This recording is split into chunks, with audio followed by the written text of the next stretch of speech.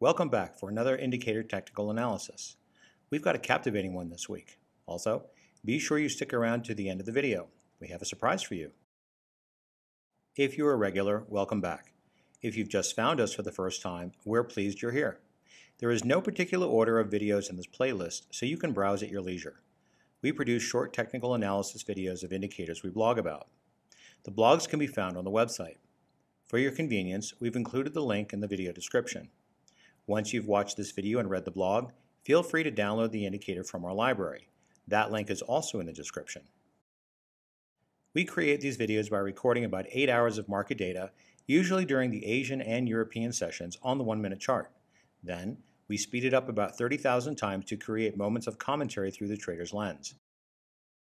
As those interesting moments come to us, we'll pause the video, make comments about what we're looking at and why it's important before moving on. Feel free to pause the video if you need a few more seconds to study the signals. Our aim is to keep these short because you've got your own charts to work on. Thanks to all of you who have been submitting indicator ideas. Keep sending them to stonehillindicator@gmail.com for research, testing, and blogging.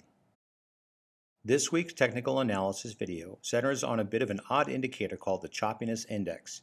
We tested it as a volume indicator, but in reality it's more of a volatility tool, as it doesn't actually call up on trade or tick volume.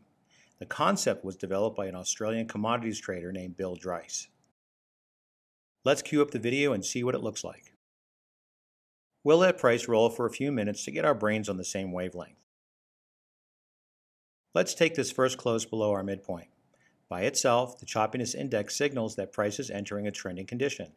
But we can't act on that alone. We need other indicators. Let's take a look at this screenshot of the signal with the baseline added. Notice that the baseline gave us the initial signal, but we needed to wait just a little bit longer for our volatility indicator to confirm. Now, we'll resume price action.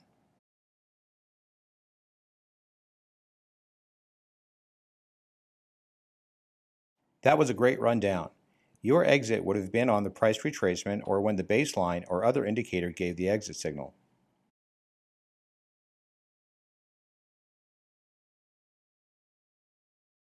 On that next run to the upside, notice price action closed above the baseline and CI soon confirmed the trend condition.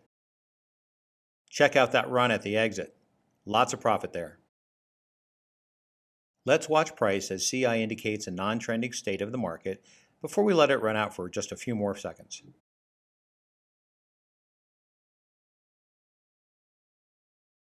Given that this was our first volatility analysis, it went pretty well. Maybe it'll find its way into your toolbox. Did I mention that what we do here does not constitute financial advice? That's just not our thing. We want you to make your own decisions. After all, how cool would it be to trade for yourself while sitting on the beach sipping a frappe or perhaps a Mai Tai? It's not impossible, and it's been done by others. The best thing is that we've got the education to help you shorten the journey right here at Stonehill Forex. There are course graduates who are now prop traders. Check out the advanced course on the website, approved and endorsed by VP himself. We put out new material each week, and if you find it helpful, please consider leaving a 5-star rating on Trustpilot. This helps new traders find a safe place to learn how to trade. You can actually make a difference.